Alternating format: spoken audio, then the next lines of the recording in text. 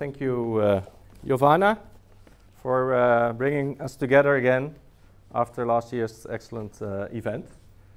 I think you managed to bring indeed all the stakeholders, even artists, journalists, joining us in this debate.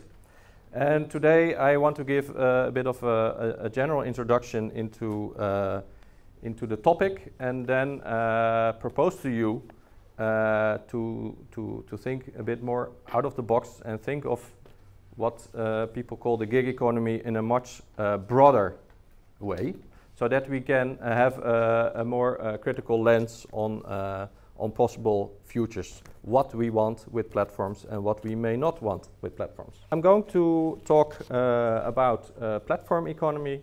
Then I'm going to show you some numbers about the gig economy in particular. And then I will try to draft you for 5 key questions that I think we should address in these days. Now, the conference is about platform economy, and I think it's a good word because it encompasses the main technological and economic changes of the past 20 years.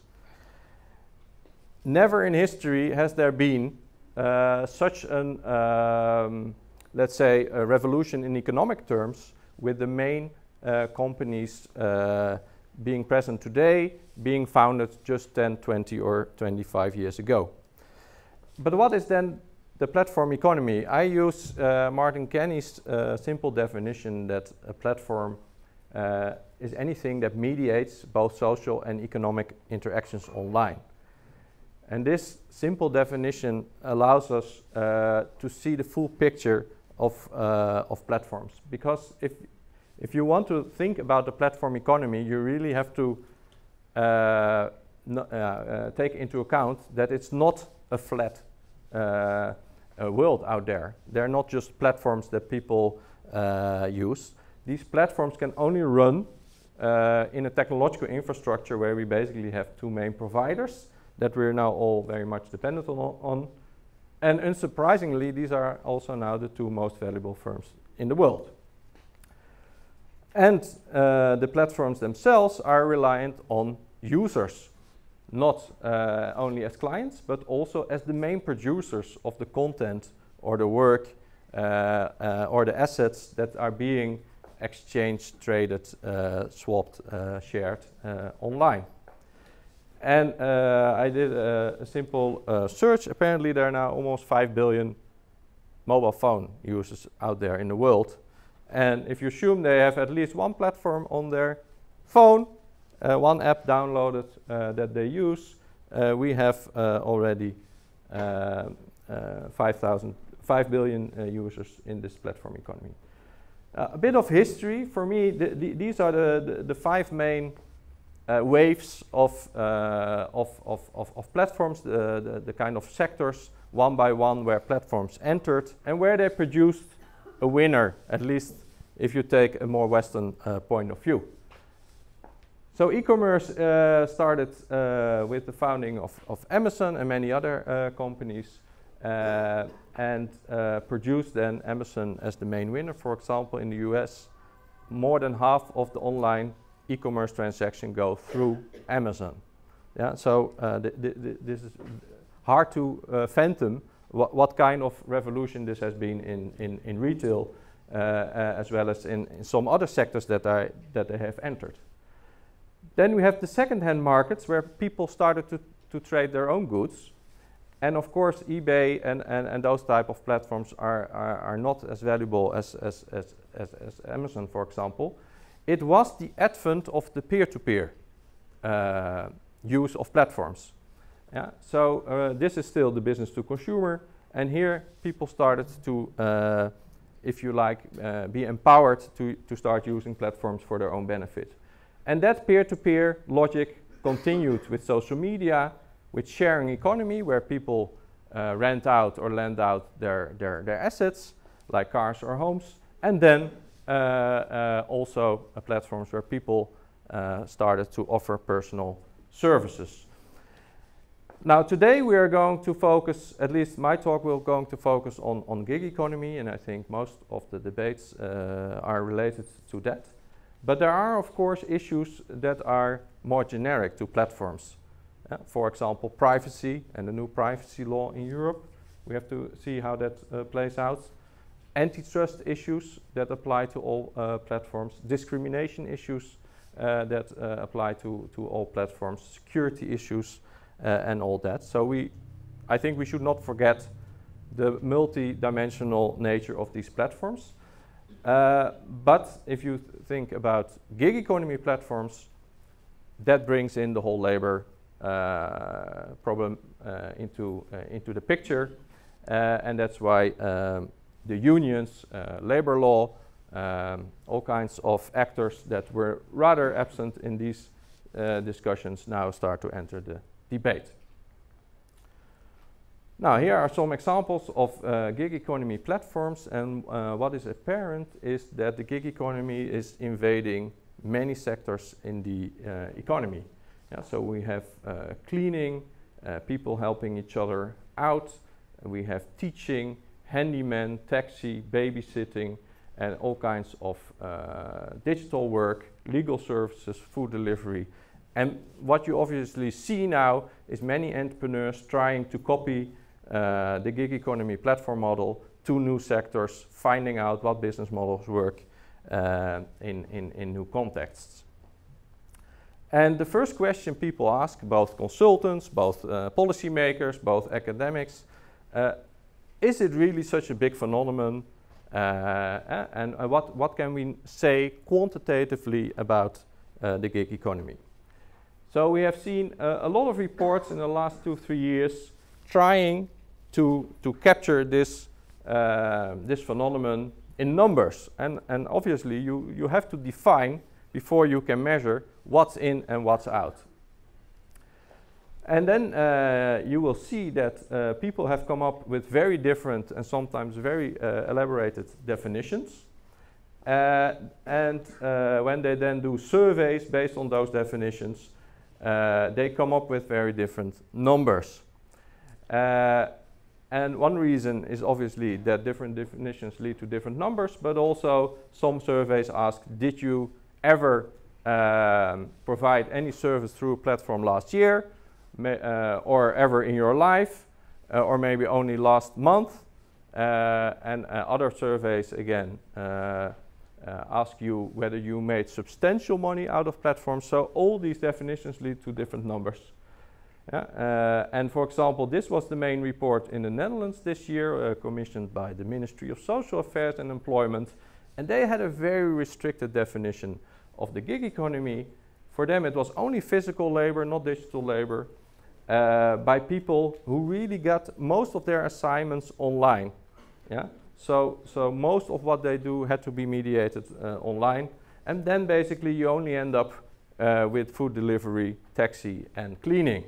And then you get a very low number, and then some people start to say, well, so why bother so much about this phenomenon? It only happens in certain sectors, so let's find solutions for those sectors. But if you take a much broader view and also look if people ever did any work through any kind of platform, then you can get numbers up to 22%, for example, for Italy. Now, for the US, the figures are a bit converge a bit more, definitions converge a bit more, and for example, the latest report by JP Morgan, which was really based on transaction data that they got from banks, they could figure out that only in the last month 1.6% made money on the gig economy the last month. So this starts to become a serious phenomenon. Now, if you go through all these reports, and I don't necessarily recommend you to do so, but these are for me the main takeaways. So it's a phenomenon where on average more younger people, more high-skilled people and more people living in urban areas participate in. And what's very important, probably known to many of you, most of the gig workers use gig work to supplement their income. So they have other sources of income, which can be an own business, which can be a regular job, which can be living from your parents. So for relatively few people, it is the main source of income. And for those that it is, it's mainly in the transportation sector and mainly in the taxi sector in the US. There you see a lot of people being dependent on Uber or Lyft for their main income. And that also happens to be by far the largest sector in the gig economy. Yeah, so if you really want to point down which sector this business model is most successful, it is the transportation sector, both food delivery and taxis. Now, the size of the gig economy is very sensitive to definitions, and that's why I want to spend a bit more time on the definition, not to propose yet a new definition, but to show that we will never resolve this. But what is useful of a definition is that it highlights the main dimensions of a phenomenon that can come in one manifestation or another. That it shows you the main variables to discuss. How are we going to institutionalize this gig economy? So I think the most common definition, if you would have to make one definition out of the existing definitions, would for me be this. It's about freelancers performing paid labor through one-off short-term assignments, gigs, mediated by online platforms. Okay? And if you adhere to this definition strictly, that is, if you look at platforms that comply to all these features, all these aspects, there are only really 4 platforms that would, or let's say 4 sectors, and then 4 main platforms in those sectors that would qualify to gig economy, right? Because Uber, these are freelancers that are paid for their labor in one-off assignments, mediated online. Same for Amazon Mechanical Turks, digital work, handyman services, and Deliveroo. Okay? And obviously, we want to understand the gig economy as a much broader phenomenon because there are many more platforms out there, successful and unsuccessful, for profit, not for profit, emerging or already existing longer, that we need to take into account, not just to understand the phenomenon, but also to understand the options that we have. Yeah, the varieties in which gig economy manifests itself, and what policies we can think of to steer that kind of economy in one direction or another. So we have to go from a definition, this definition, to what are the main variables, what are the main features, or if you like, from a design perspective, the design specifications that we can identify and need to discuss how we want to create this gig economy in the future. So the first thing is, do we really need to talk about freelancers? Yeah? Of course, that's the whole debate about classification of workers. Yeah? If we want to classify them differently as employees, it would still count as gig economy because the gigs they perform remain the same and it's still mediated online. The second thing we have to talk about is whether we only want to talk about paid labor or also unpaid labor. And unpaid labor, in turn, comes in many forms and is very hidden and also hard for us as academics to identify, but it's fast. Yeah? And it's also variable historically. What is paid, what is unpaid, also depends on our institutions. Do we really only have to talk about labor in the strict sense? That is the time that people put in to perform a certain gig? Or do we also need to take into account the role of capital? The role of capital goods that people use in performing gigs. And then you feel it coming. Sharing economy is not so far away. Do we only need to talk about one-off assignments? Because we see in many sectors transactions are repeated. people doing the same cleaning job at the same person's home many times. What then is the role and the value added of platforms? And last but not least, and this is where I deviate, I guess, from most reports and other academics, do we really need to define the gig economy as an economy where the transactions are mediated online?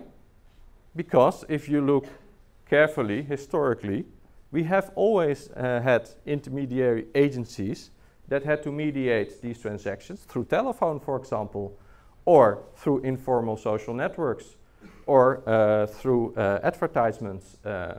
So these are the 5 dimensions I want to go through in the remainder of the talk, and then try to figure out, along of each of these dimensions, what are the main questions for us academics, businesses, policymakers to address. Now here I have some examples of platforms that we usually consider, maybe not Airbnb, but others as gig economy, but that do not adhere to this strict definition. For example, Foodora, at least in the countries I know of, they employ their riders.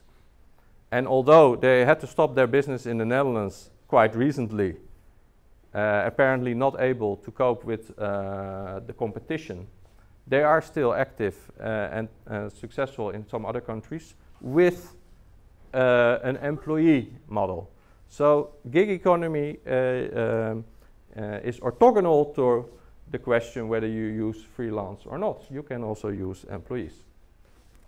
Then we have all those platforms where people help each other out, do care kind of services, or psychological services, or babysit service without being paid. And in the Netherlands, for example, we have a platform called We Help.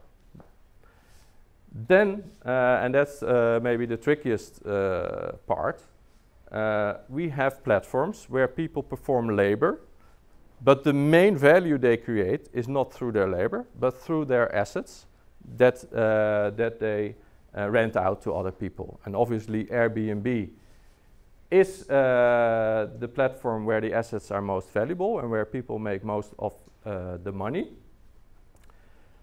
But to rent out your home, labor is involved, even if you outsource that labor again to a cleaner or a key exchange agency. You can consider it a gig in the sense that it is a one-off short-term assignment, short-term service that you perform via an online platform. Now then we have helping and yeah, let's say the sectors of cleaning, babysitting, tutoring, where in most cases people on a regular basis perform the same service to the same people. So then we have a platform with recurrent transactions. It turns out that then the standard Uber type of business model is very difficult to operate. It's very difficult to ask a commission every time the same person performs the same gig with the same people, because they can simply organize those transactions outside the platform. And then interestingly, if you look carefully, there were already many agencies out there that performed the same functions as platforms do now in mediating supply and demand of personal services.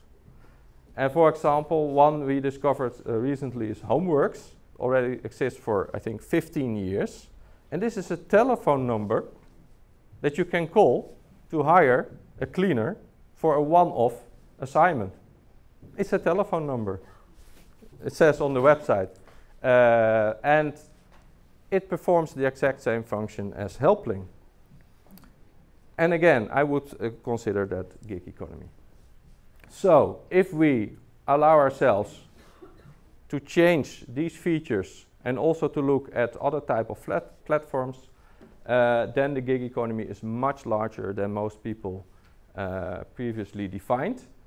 And it also means that the potential impacts of platforms, if they do enter in all those sectors, it may be much larger than we think right now.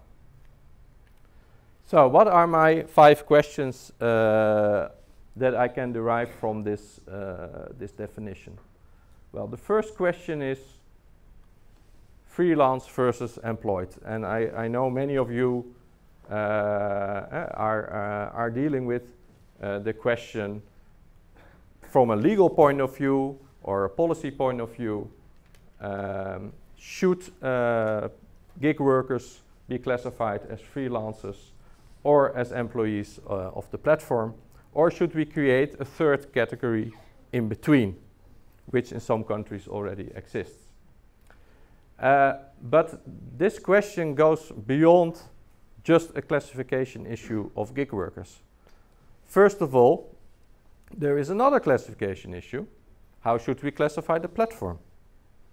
Because the classification of a platform may automatically lead to certain regulations also applying to people who work through the platform.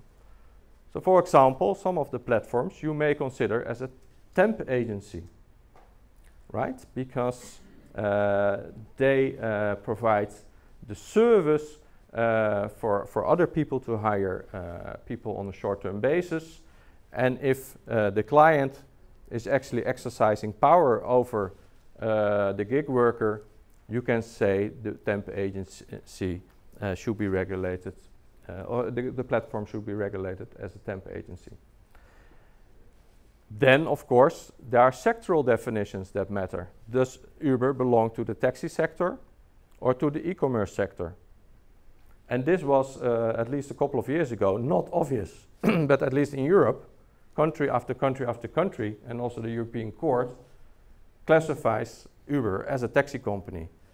Probably for the same reason why you could classify Helpling as a cleaning company, because what the people perform are cleaning services. So regulations already applying to domestic cleaning in the Netherlands, for example, should also apply to Helpling. And in fact, Helpling adheres to those regulations. So these are all the classifications issues. Now then, another takeaway on this issue for me is don't focus only on the labor law issue. Now I learned a lot about labor law the last couple of years, not being trained at all in legal issues. And yeah, it turns out to be rather complicated. But it's not only a question of whether the platform exercises control and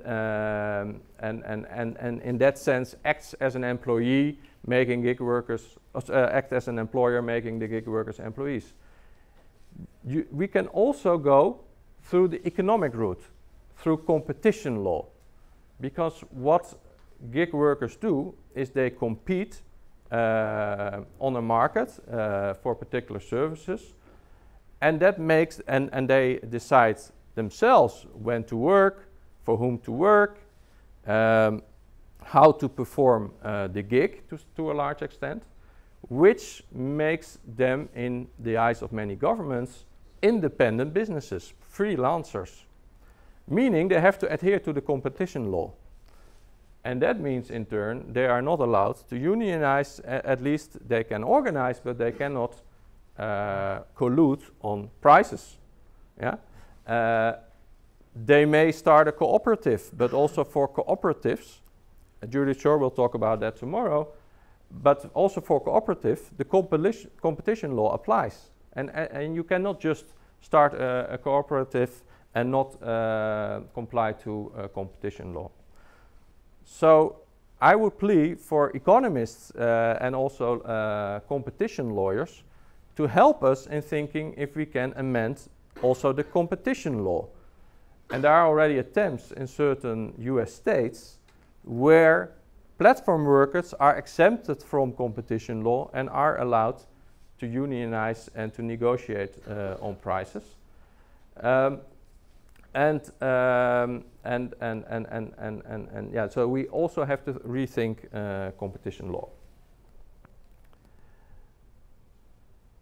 Another more subtle issue that I started to realize only last year is that platforms can also be criticized from competition law in that they constrain workers to grow their business. So if you are an independent business, it means you should be allowed to grow your business. That's the whole purpose of founding a business. And that's also why governments promote people to found new businesses, hoping they will create new jobs, new services, new business models. But if you found your own business, that is, if you go to the Chamber of Commerce and register as a gig worker, which you have to do, that doesn't mean you can grow a business, because the amount of work that you are allowed and capable to perform through a platform is constrained by your individual digital identity. Yeah? So if I sign up as a rider, I cannot perform 2 rides at the same time. So I'm not allowed to hire someone else and to perform 2 rides at the same time. I cannot grow my business. I cannot multiply myself. And that means that from a competition law perspective, you could argue these people are not businesses. Yeah? So rather than always saying, okay, maybe they should be considered employees, you can also start from the other question: are they really businesses? Yeah. Well, they are not allowed to grow their business, and in that sense, they are constrained. Second question, something I haven't looked into really, but I think it's interesting, again, to broaden our scope and to think about the opportunities, but also possible downsides of organizing voluntary work and other forms of unpaid work through platforms. Now, obviously, I think there are great opportunities for voluntary organizations to reach out to a much broader pool of potential voluntary workers by creating a platform. Yeah, imagine students or expats or people with a busy life. They probably have trouble to commit themselves to voluntary work. Say every Saturday I'm going to work for 8 hours for a voluntary organization. Nevertheless, they may want to do occasionally voluntary work, and then for these voluntary gigs, if you like, a platform is perfect. But then we can ask the question, if these people then get some reward for that, because this interesting case in Belgium tries to create a kind of hybrid between voluntary work and paid work. That is, through this platform, you can sign up as a voluntary worker, but you get a remuneration, but much lower than the minimum wage. It's to cover your expenses, basically, and that's also how the tax office looks at those as those income. You don't need to pay taxes over that because it's to cover your own expenses, like traveling to the voluntary organization and such.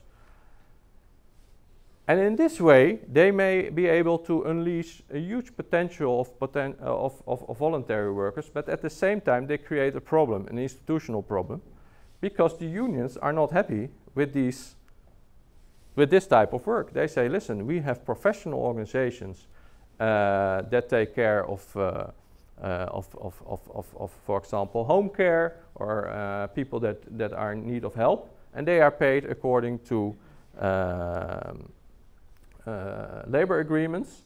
And we have true voluntary organizations where people unpaid deliver their service. And if you're now going to create something in between, then you create unfair competition with professional service providers. So again, we have a kind of hard to classify platform, but in this case, it's in the voluntary work sector. So we need to figure out if we want these type of platforms, and if so, in what ways people can be rewarded for voluntary work. Maybe not monetary, can also be with alternative coins or vouchers, but it may be a way to get many more people to do voluntary work. Now then I come to the, and that's the typical economic question to ask, the labor capital question. So where do labor and capital come in on platforms? Well, obviously the gig workers are paid for their labor, and they're usually paid when they per hour or per task. But in performing that labor, they usually need some capital goods, their own bike, their own car, or in the case of sharing economy, renting out your house. You need to own a house in the first place to perform this rental service to others. Now, the question then is, will these platforms increase inequality? A trend that is already going on for the past 30 years, and that has to do with Piketty. You probably know about the economist Piketty that found out that in the last couple of decades, the return on assets, the return on wealth is much higher than wages are increasing. That means that people that already earn a lot of assets see their income rising much faster than people who do not earn any assets. And if we then also can rent out our assets through platforms or use our assets in performing gigs, then people owning assets can even make more money compared to those that do not. So that's about the sharing economy, and I think many people realize that the sharing economy mainly benefits homeowners, because most of the turnover in the sharing economy is with home sharing. But does it also apply to pure gigs? And then you can turn to the notion of human capital. So some people have very unique skills. So they have human capital. For example, they learned a specific skill, or by experience they acquired a specific skill, while many others have no unique skills and can only perform very basic services like driving or cleaning.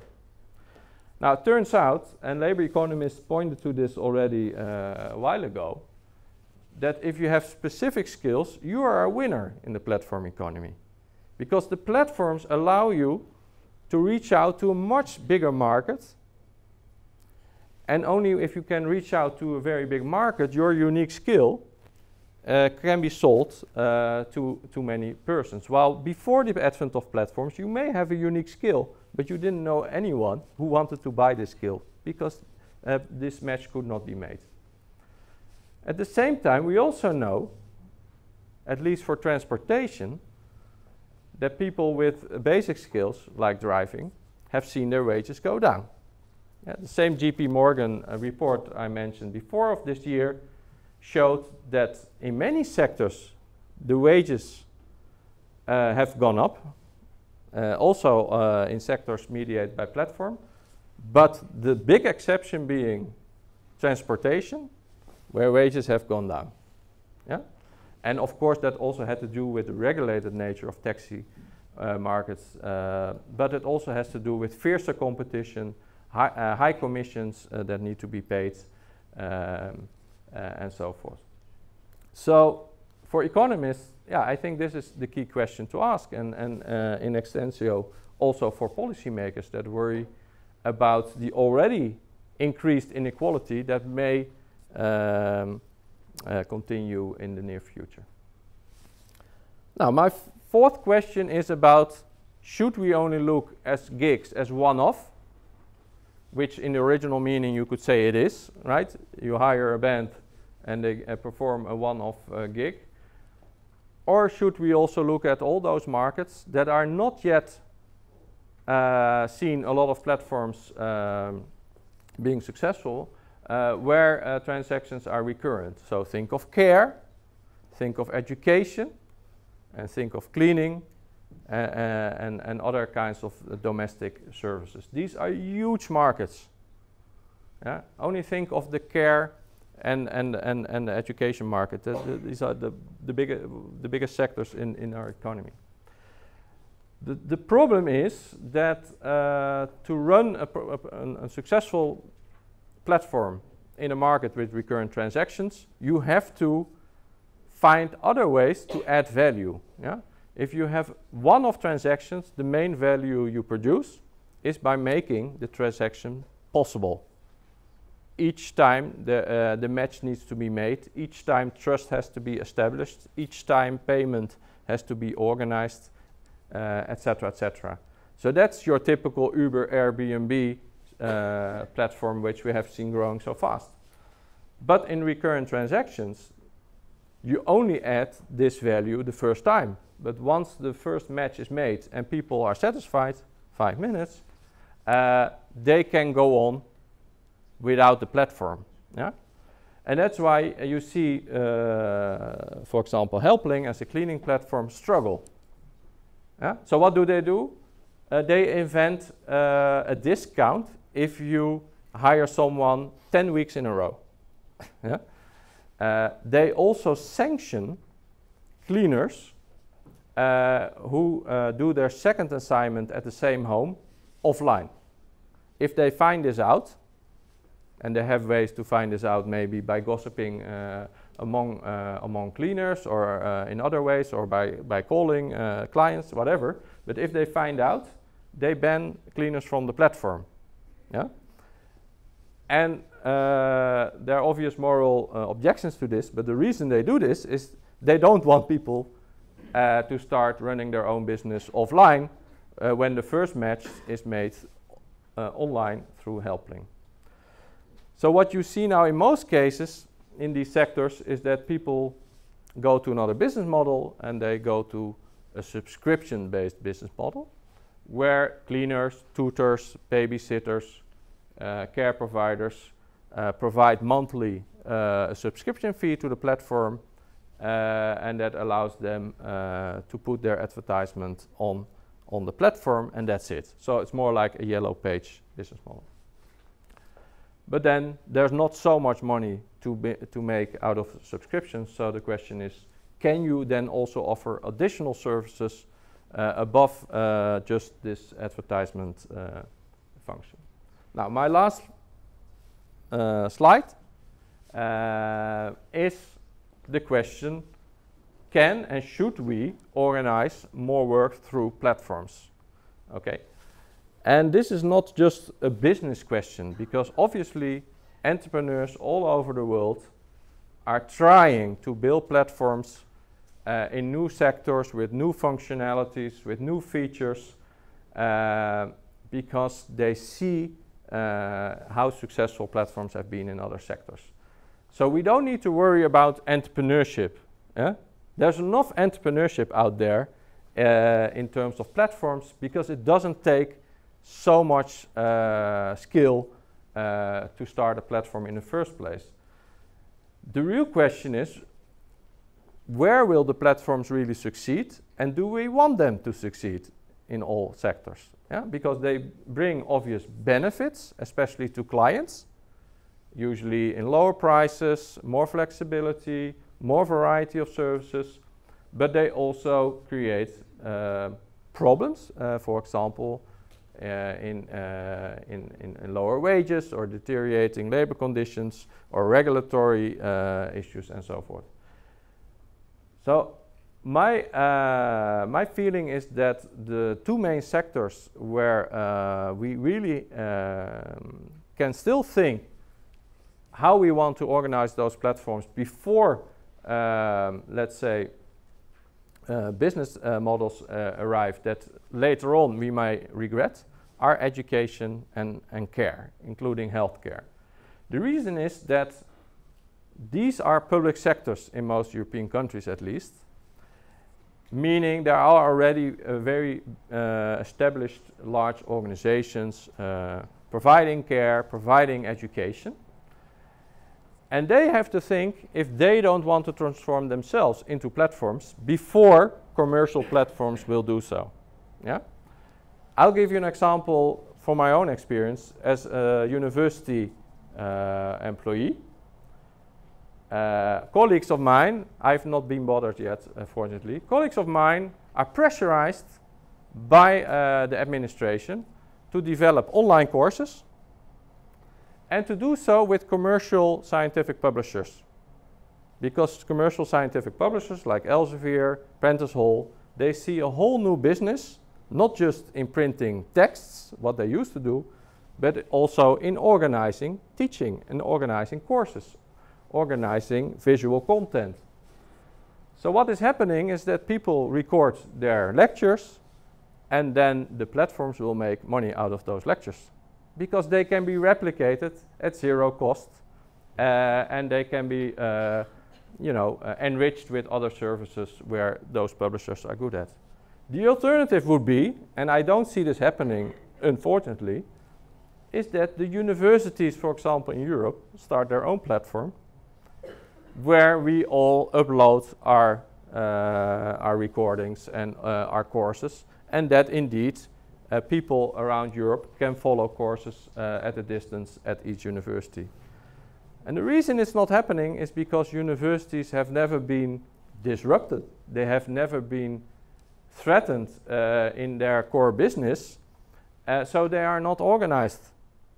And to the extent they are organized, it's usually at the national level, but not at the transnational level. So they really have to start thinking how they can make use of the opportunities of platforms before other people do it for them. So to wrap up, my main proposal to you is to think of the gig economy in a very broad sense, not just the typical one-off freelance paid assignments mediated through platforms, but basically think of the gig economy as all those short-term assignments that are being traded either for money or in other ways. So in that sense, it encompasses a lot of our work. And if you adhere to a much broader definition, you can ask also broader questions. How should we regulate the gig economy in terms of freelance or employee? And especially also looking at competition law. What do we know about unpaid work and what are the opportunities for platforms in that type of work? What are the outcomes of platforms in terms of economic inequality? And what can we do about it? I forgot to say that there is a simple economic way to remedy the unequal outcomes. That is to increase the taxes on capital, especially on houses, and decrease the taxes on labor. Almost all economists are proposing this now, but politically it's very sensitive because we have so many homeowners.